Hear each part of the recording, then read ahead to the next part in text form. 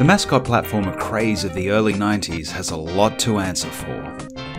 In the wake of Sonic the Hedgehog, all manner of developers threw their hats into the ring to try and score some of that sweet, sweet market share.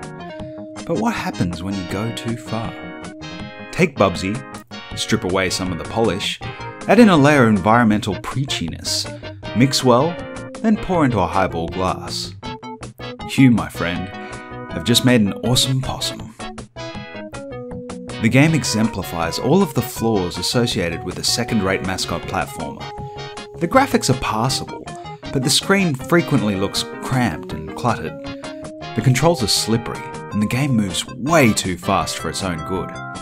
The level design ensures that the minute you start to pick up speed, you'll run headfirst into a wall, or fall off a cliff, or straight into a bad guy.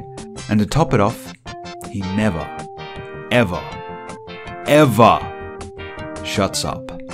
Possum, Possum, kicks Dr. Machino's butt. I'm Possum. The weirdest thing is that there are these strange educational undertones to the game.